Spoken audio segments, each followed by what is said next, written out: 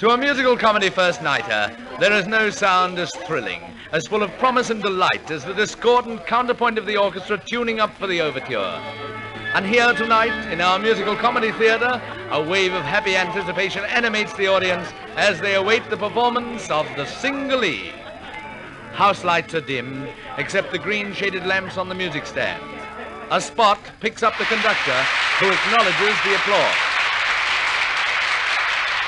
And the show begins.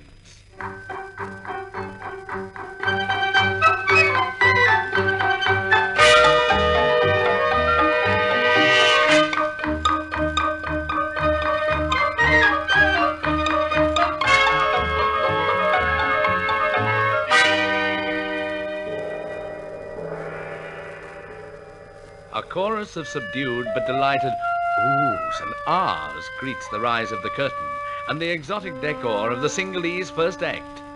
We see the veranda of Harry Verica's tea plantation. Beyond, a glimpse of the lush tropic vegetation, vivid flowers, tall palms fringing a blue lagoon. And downstage right, some exquisite human scenery that merits close attention.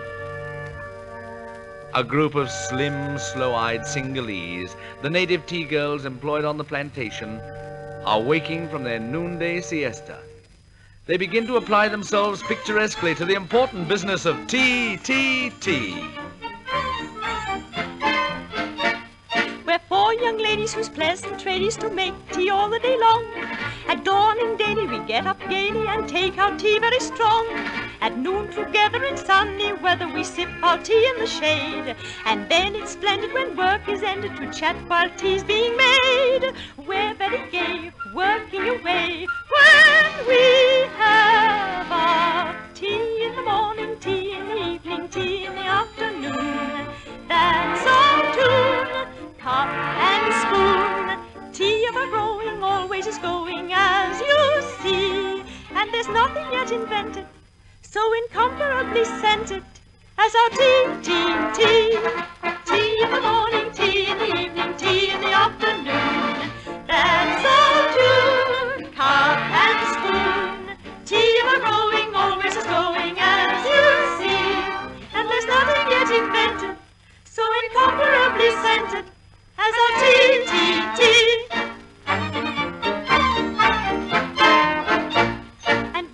Chatter, it does not matter if young sahibs saunter up.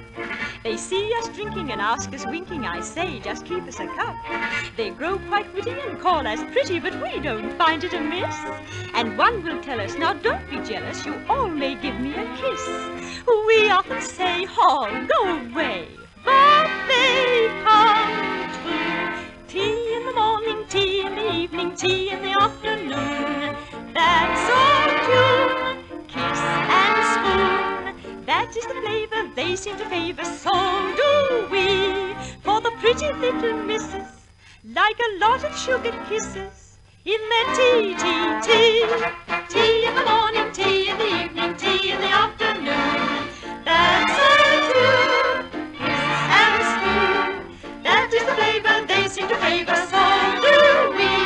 For the pretty little misses like a lot of sugared kisses in their tea, tea, tea. Young Harry Verica, who owns the plantation, has fallen in love with one of his tea girls, fragile, flower-like Nanoya. And, what is more, he intends to marry her. At the moment, she is off stage somewhere picking frangipani. So Harry takes the opportunity to tell the tea girls and the audience of his love for this pearl of sweet Ceylon. On the parapet, the diver seeks for pearls.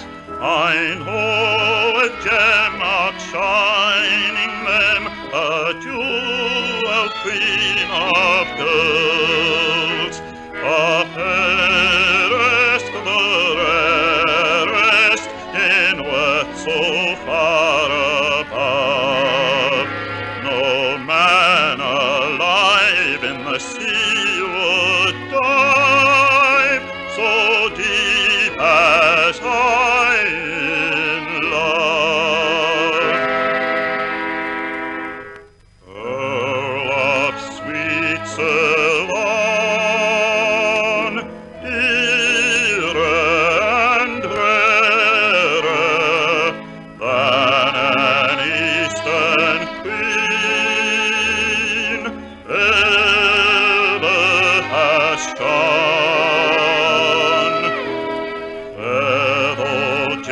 things have been. Her face is fairer. I long to win and wear her love sweet Ceylon.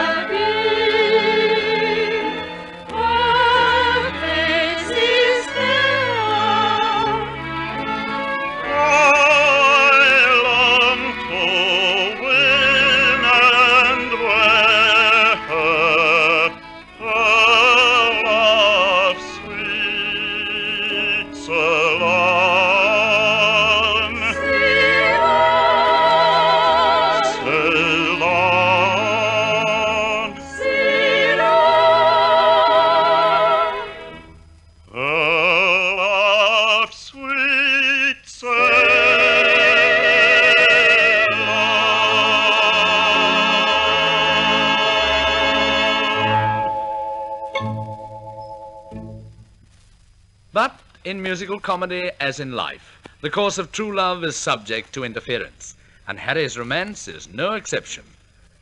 Nanoya, at the age of 4, was married by proxy to a native nobleman, Bubamba, as a girl in Ceylon is considered marriageable as soon as she's finished cutting her milk teeth.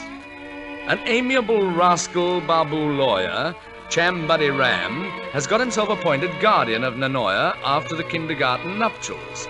Bubamba insists on Chambuddy producing Nanoya as the second marriage is now due to take place. Lady Pat, Harry's sister from England, appears on the scene, seeing no reason why she shouldn't have some fun with the others on the little island of gay Ceylon.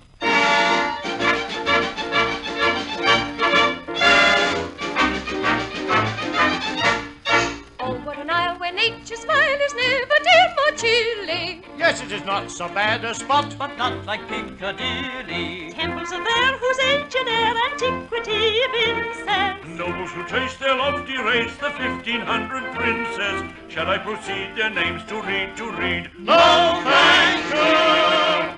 In the island of gay Ceylon, lovely jewels you come upon. Pretty pearls and cat's eyes, some as big as that size, fire gems that never shine. Breezes blowing the breath of mine, scent of musk and roses, charming all the noses, in the island of Ceylon. Travellers speak of Adam's Peak that gives a view of wonder. If you would care, we'll take you there, but I am staying under. I'll have a walk with you and talk about that native marriage. I cannot go on foot, you know, my rank demands a carriage. So may I call enough for all? Yes, please do. In the island of gay Ceylon, if some friend talks of walking on, you will answer quick, show, let us call a rickshaw. They're so nice to ride upon. Let the gentleman ride the rickshaw man, leaning on the cushion while the coolies push on round the island of Ceylon. And all the time, weaving in and out of the plot with mad activity, is that copper-tinted zany, Chambuddy Ram. Ordered by the judge to produce Bubamba's wife, he divulges Nanoya's identity, and she is handed over to her much-married spouse with scant ceremony. No more will Nanoya see her Hari, no more kissy by the cinnamon tree that Nanoya loved. It is all very sad, and she sings this melancholy little song. In my happy childhood hours that are past and flown, I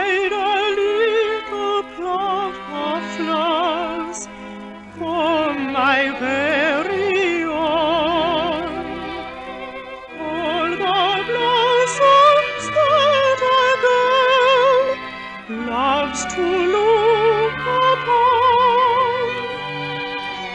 But my garden's pride and pearl was my cinnamon,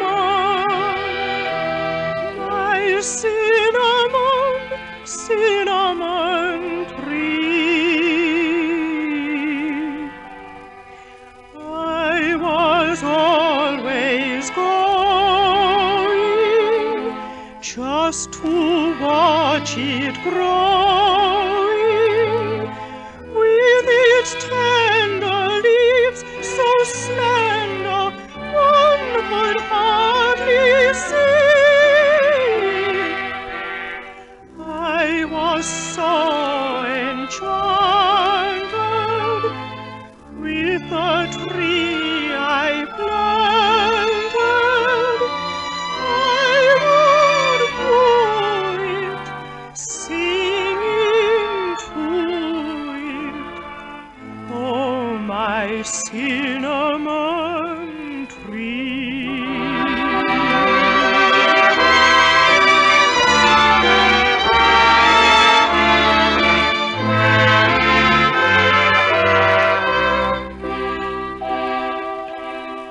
Now I'm wiser, if you please, for I found out this: there are men as well as trees that are good to kiss.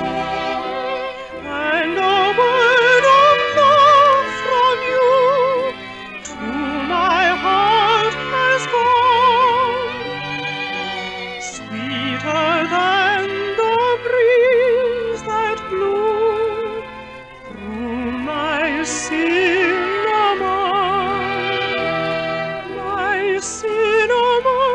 cinnamon tree. All my roses splendid long have lain untended. Sun will harden now the garden no more till by me. But a deeper pleasure than my childish treasure I discover with my lover. You're my cinnamon tree, my cinnamon, cinnamon tree.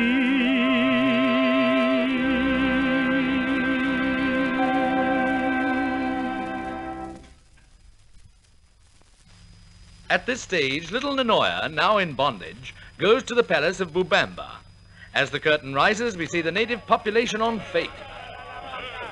It is the famous Parahara, a feast in honor of the young bride. We hear the excited shouts of Bubamba's followers and the even more excited shrieks of Bubamba's wives as the palace guards frisk them for lethal weapons. A clatter in the courtyard.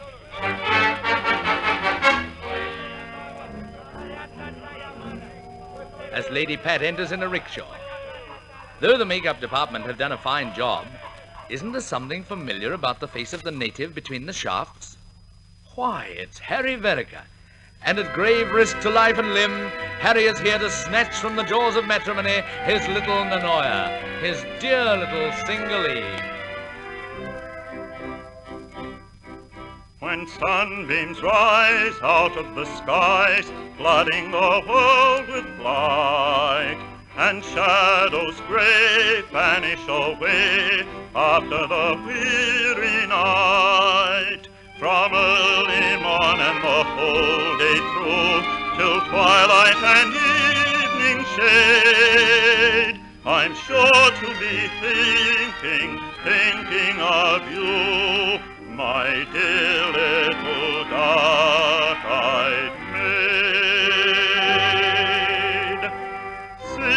Cingalee, Cingalee, I I've lost my heart to a Cingalee.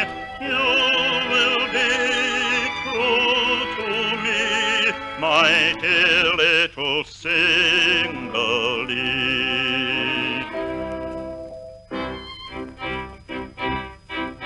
When day is done, proudly the sun sings from his throne on high.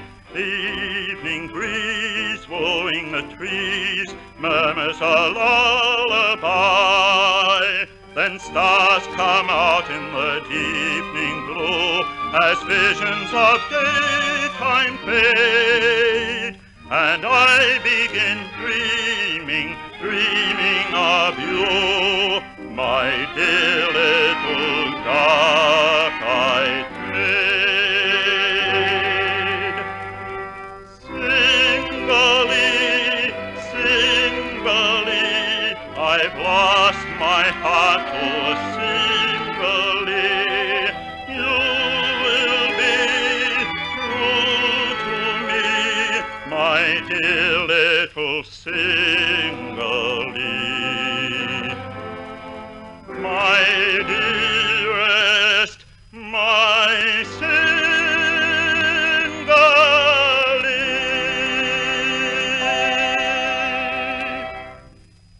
By this time, most of the first act characters have turned up in Bubamba's palace under various pretexts, among them Bobby Warren, Harry's overseer, who loves the ladies and when he's not planting tea, enjoys nothing better than to toss off a musical number or a soft shoe routine. And now, before an admiring circle of coffee-colored tea girls, he dashes down to the footlights to sing a toast to the ladies.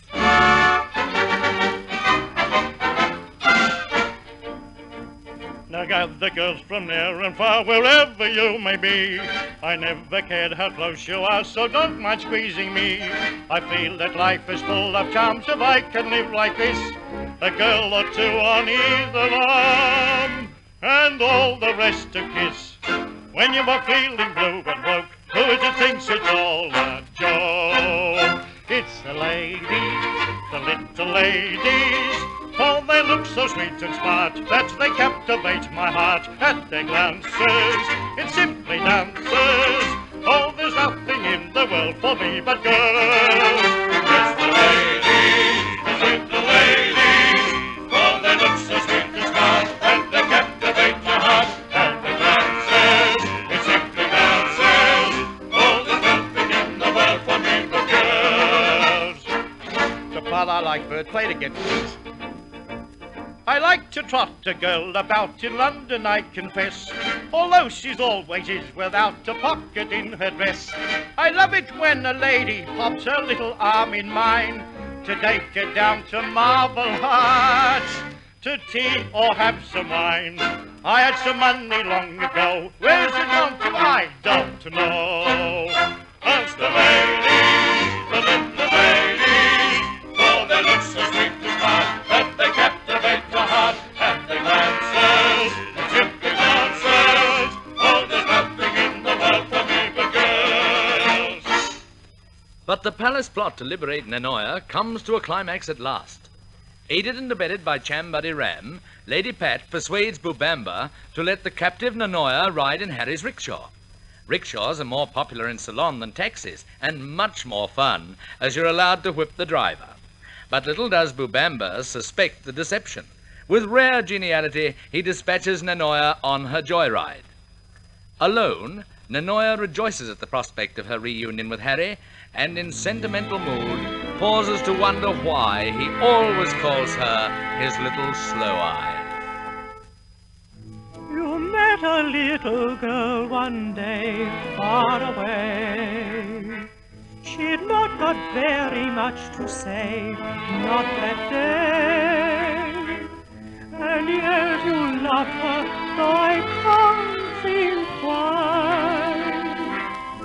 Was it a something in her eye?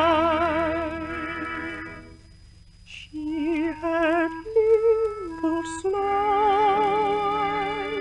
eyes of deepest brown, sort of, don't you know, eyes that never never frown. Perfect eyes of velvet in an oval frame. Eyes where little slice is the only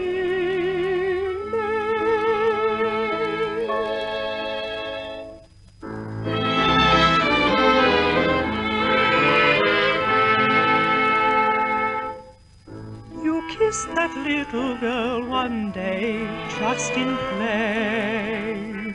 She'd only got one thing to say, yes, you may. And as you answered her with lingering sighs, she gazed upon you with those eyes, with those little slow eyes, eyes of deepest brown, sort of golden eyes, eyes that never frown, perfect eyes of velvet in an oval frame, eyes where little slow eyes is the only name.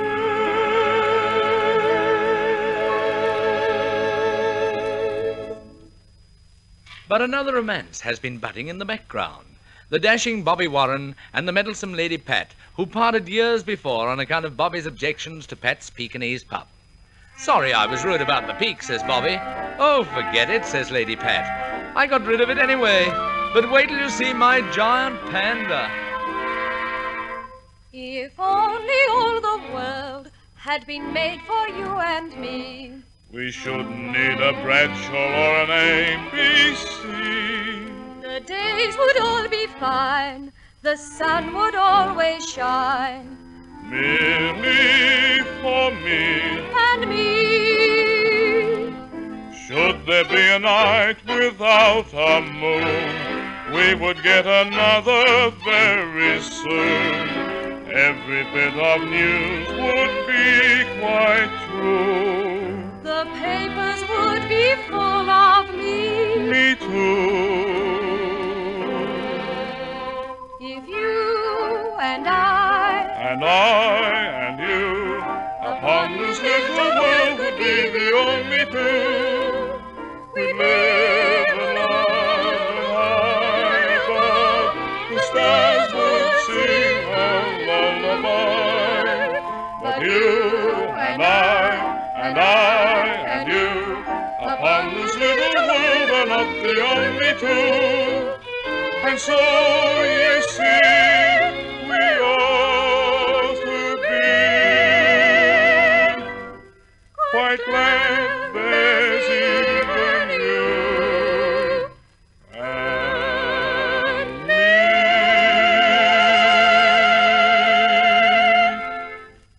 Nanoya and Harry have now made a completely successful getaway, and Chambuddy Ram hits on the brilliant scheme for covering their tracks.